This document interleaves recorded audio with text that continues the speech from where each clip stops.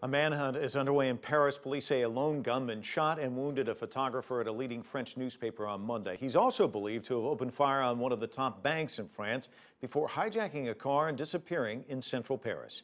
CCTV's Kate Parkinson reports.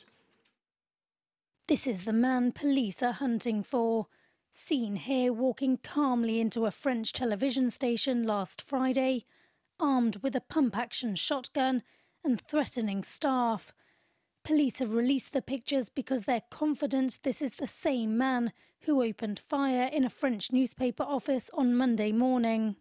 A man entered the Liberation building this morning at around 10 o'clock. Without saying anything, he opened fire on a photographer who was shot in the arm and chest. He was taken to hospital and is in critical condition. Police patrols were increased on public transport and a police helicopter was deployed over the centre of the city as the French government vowed to use all means necessary to capture the gunman. As long as this person is still on the loose and we don't know the motives, this represents a threat. We must move fast.